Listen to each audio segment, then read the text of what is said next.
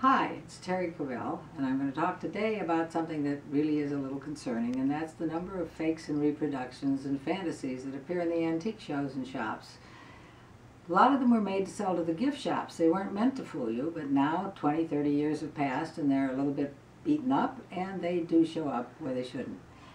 This is a real sign that was used by the St. Lever Beer Company of Fort Wayne, Indiana. It's one of the old ones, but when they closed, there were a group of them found in the attic, and we bought it from the dealer who found them in the attic.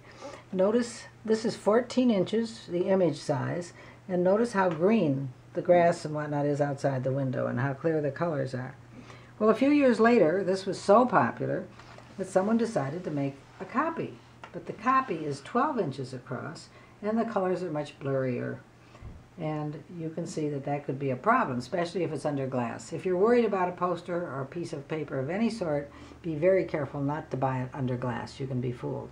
The St. Lever things were copied in a lot of ways. They also made another sign, which we also had, which is the St. Lever Brewing Factory. That was a huge sign. It was about twice as, well, it was half again as big as the one that was the original with the dining car scene.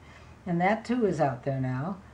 And they too can fool you. So be very careful when you're out buying things, particularly paper. It's very easy. Sometimes you see the dot, the Bengay dots, sometimes you don't. So be very careful. And why don't you go out now and start looking? You never know what you're going to find.